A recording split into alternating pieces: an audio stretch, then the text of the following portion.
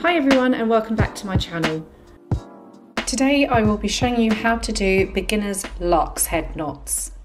Now this is one of the most simple and basic macrame knots. This knot is used to tie your string onto all sorts of different materials like a wooden dowel, a wooden or metal ring, logs, pieces of driftwood, or even another piece of string. So a simple tying on knot. So what you need to do is grabbing your piece of string. We need to fold this in half.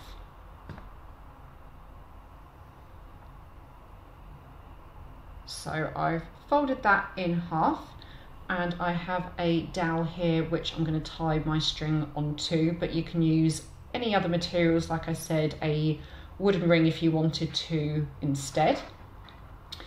So we're going to drape the string, which we folded in half, over the top of the wooden dowel like this, so the halfway point is folded over the top.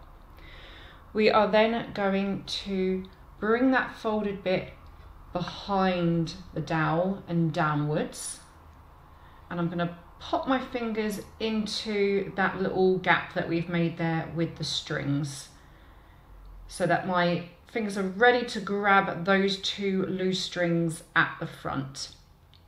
So I'm going to grab those two loose strings and I'm going to push them or pull them through that gap there where my hand is. I'm going to pull the strings all the way through like that, and you'll be left with a shape that looks like this. Then what we're going to do, grabbing those two loose strings, we're just going to pull on them to tighten it up.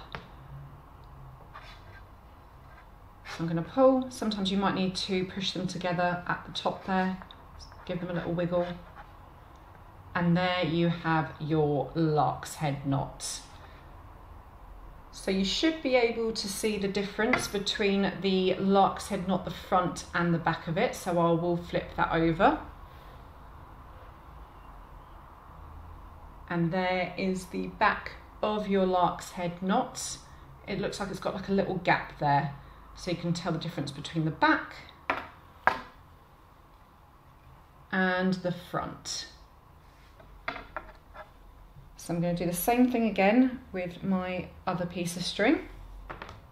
So grab your string and fold it in half. Then we're going to drape that again over the top of your dowel. And we're going to bring that folded section behind the dowel and pop your fingers into that hole there so that you're ready to grab these two strings.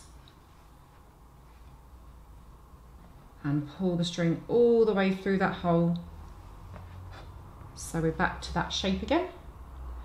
And then all we need to do is grab those two loose strings and pull to tighten it, like that. For more how-to craft videos, hit like and subscribe below. Thank you so much for watching, and I will see you in the next one.